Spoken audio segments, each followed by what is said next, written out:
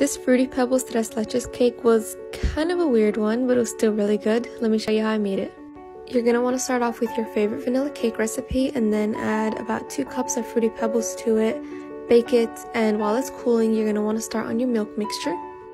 The milk mixture basically has to taste like a bowl of soggy cereal, so you're going to start off with 400 mils of normal milk and honestly just a lot of Fruity Pebbles and let it soak.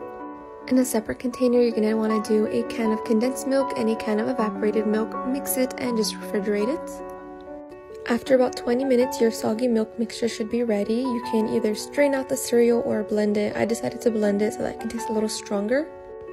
When that was all blended up, I just combined the 2 milks together and set it in the fridge again so that when I pour it, it would be super cold. When your cake is cool enough, you're going to want to poke a bunch of holes into it just so that the milk soaks in better. I poured the first half of the milk, let it soak, and then the other half, and then I covered it in sweetened whipped cream and more Fruity Pebbles. You can make this with literally any type of cereal, just switch out the cereal and keep every other ingredient the same.